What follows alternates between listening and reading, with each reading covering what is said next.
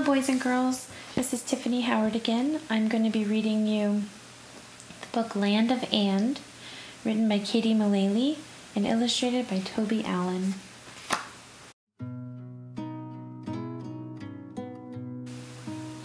Well, hello there, my dear. Let me welcome you here to a river where everyone's going. We'll become so aware that there's much we can share and include all we find as we are rowing. To fill up our boat throughout our whole float will be an adventure so grand. We'll embrace all we can floating down this long span as we travel through the land of And. No, it's not just your chums invited to come on our boat down the river to drift. Bring the ones that seem strange, and it's you who might change because your opinion could shift.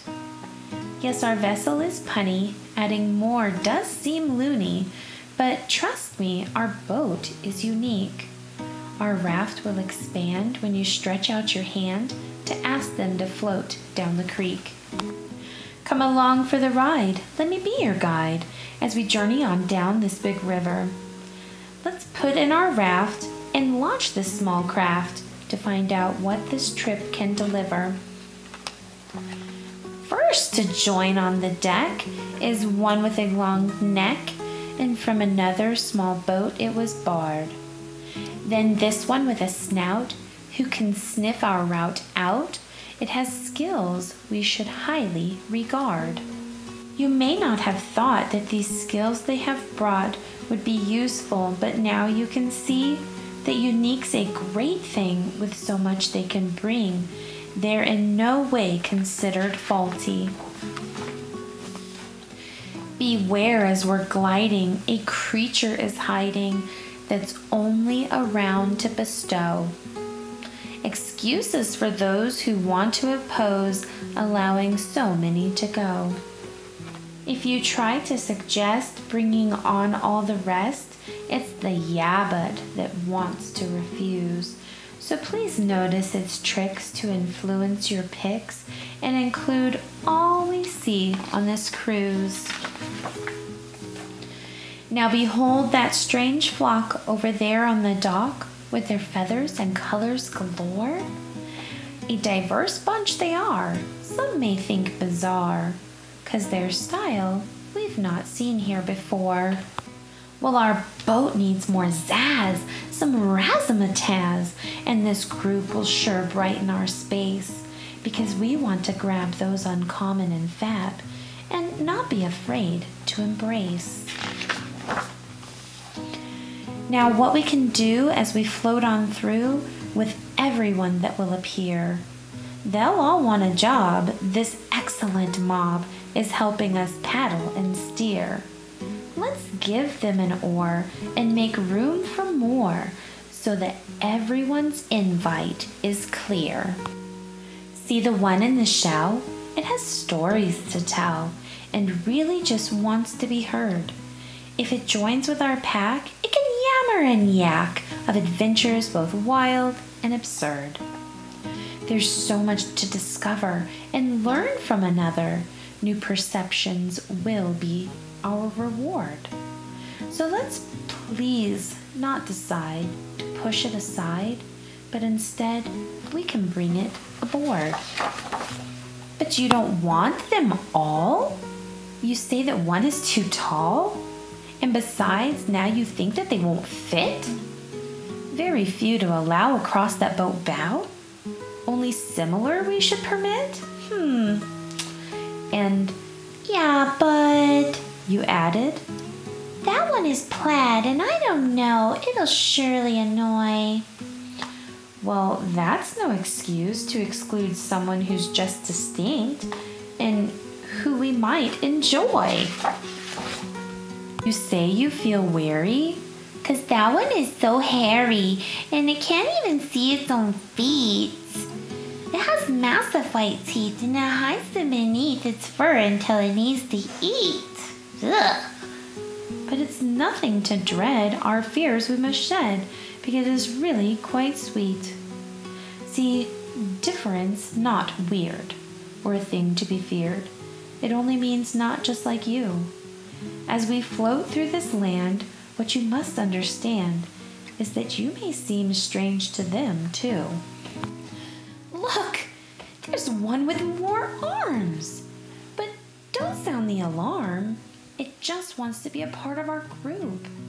Many oars it can clutch to help paddle and such. What an excellent boost to our troop. A peculiar outside can cause someone to hide because they were never accepted. But since now we agree that they are just like you and me, let's take them to where we are headed.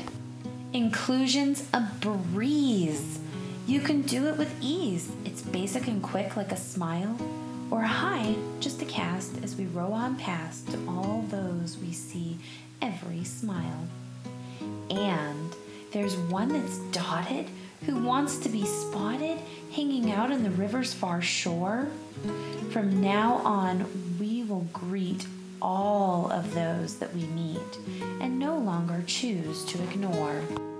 Oh, there's one that is ready who's stuck in the eddy just swirling around and around.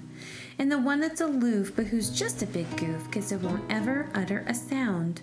They were constantly passed, but they were picked up at last since we chose to snag all that we found. Were you ever passed by and you wondered why you were left out and neglected? They left you behind. It was not very kind. I'm sure you felt bad and rejected.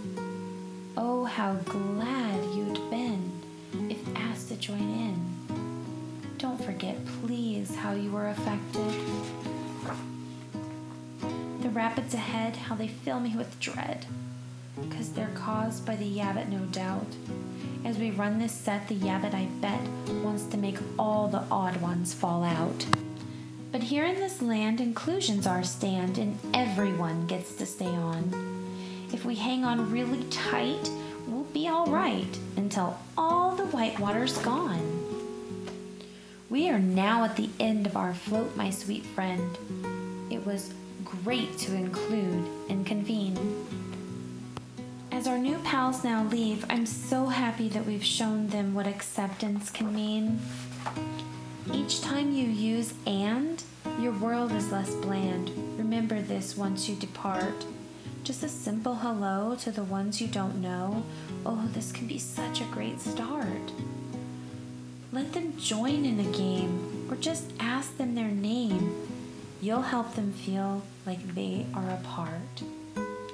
Inclusion can reach beyond just this beach and rub off on those who now see that "and" isn't scary. In fact, it's quite very a marvelous fun way to be. The end. Thank you for listening. I have enjoyed reading this book. I like this book in particular because it tells you that no matter what people look like or sound like, or maybe what your perception of them is, doesn't mean that they have to be scary or different or weird. That everybody is unique in their own way, and that sometimes you might find one of your best friends in the whole world from somebody you might not have looked at a second time, but just by including them, you get to understand who they are and make them a part of your world as well. Because remember, we may think somebody else is strange, but others might think that we are just as strange as we think they are. So sometimes it's not a bad idea to go up to somebody at school that maybe not included with your group and say, "Hey, what's your name? Would you like to join us today?" And you never know, you might make a friend for life. Thank you, and you guys have a wonderful, blessed day.